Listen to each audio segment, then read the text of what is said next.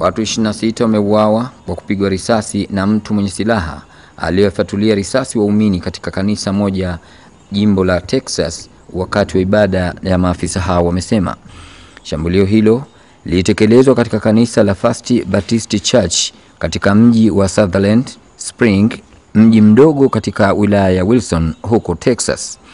Mshambuliaji ambaye anadaiwa kuuawa baada ya kutekeleza mauaji hayo aliingia kanisani na kuanza kufyatua risasi.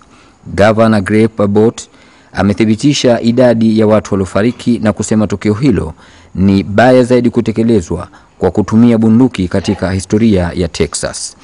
Zaidi ya watu 20 pia wamejeruhiwa katika tukio hilo, ambapo mtu anayeshukiwa kutekeleza shambulio hilo ana miaka 20 ambaye alikuwa amevalia mavazi ya kujikinga na risasi pamoja na bunduki yenye uwezo mkubwa.